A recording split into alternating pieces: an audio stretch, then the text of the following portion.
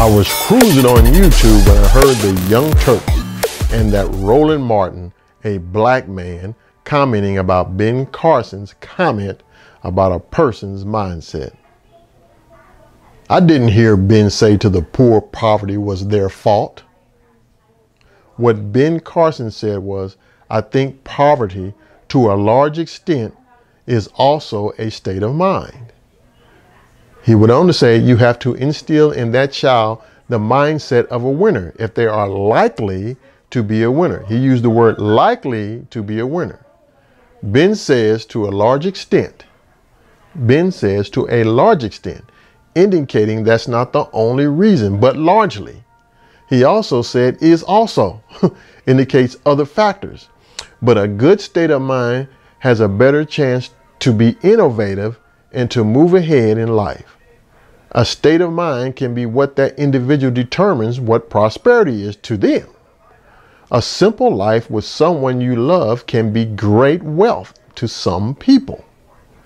In another video, I heard Ben Carson say he started reading Proverbs in the Bible to help with this anger. Proverbs chapter 23 verse 7, I'm sure he read into. So, for as he thinketh in his heart, Proverbs 23:7, for as he thinketh in his heart, so is he. See, you think with your mind. Heart is the innermost part of your mind where your believing is, where you take action on your thoughts, the action center of the will, where you take actions on your thoughts. I heard the Young Turks mention a movie Trading Places to prove their point that circumstances plays a role.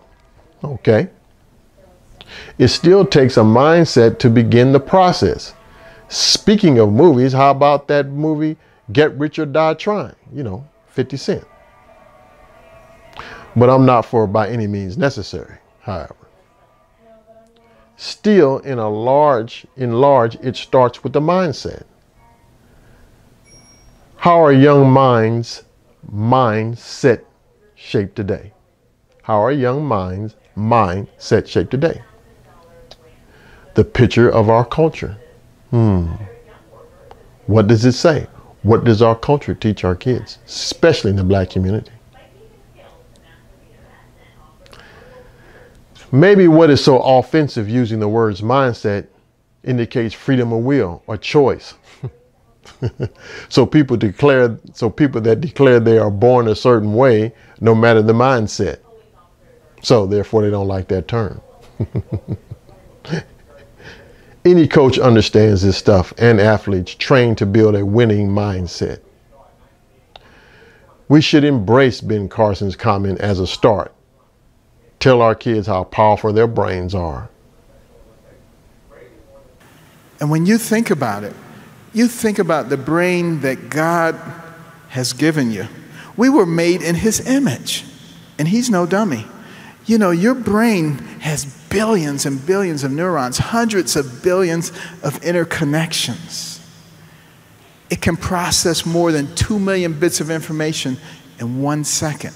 It doesn't forget anything you've ever seen or anything you've ever heard, which is why it's important to make sure you don't put the wrong things in there, because they always will impact upon you, subconsciously and consciously. But to give you some idea of how complex your brain is, how many of you remember your birthday? Let me just see your hand. I think it's unanimous. Now, what did your brain have to do for you to respond to that question almost instantly?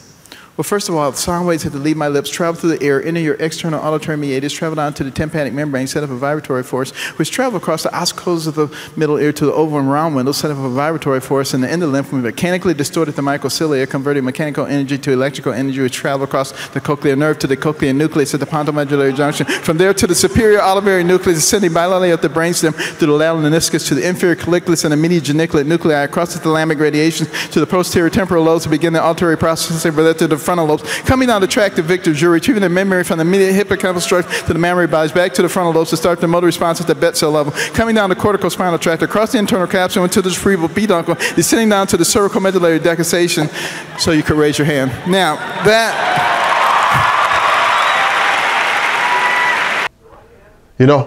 working at Walmart or McDonald's is gaining experience. learning how to work and budget your money, a mindset to better things. It opens the doors for better opportunities. You know, because people want to dog people working at Walmart or say they're poor. They could be great stepping stones. Companies are always looking for good workers they can trust. I know a young man and grew up with, and I heard of many others, who started out as a cook at McDonald's with just a high school education. Now, 30-something years later, and now owns 3 franchises, McDonald's franchises. What do you think his income is? It started with the mindset to do one's best and learn to work. Titus chapter 1 verse 15. It says, unto the pure all things are pure, but unto them that are defiled and unbelieving is nothing pure. Even their mind and consciousness, is defiled. Let's look at that verse again. This is from the Bible. Believe what you want.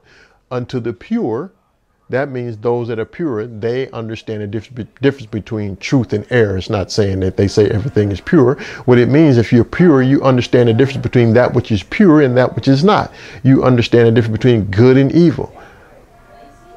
But unto them that are defiled and believing and unbelieving is nothing pure. Nothing's pure. In other words, there's no such thing as pure. There's no such thing as truth. There's no such thing as God's accurate word.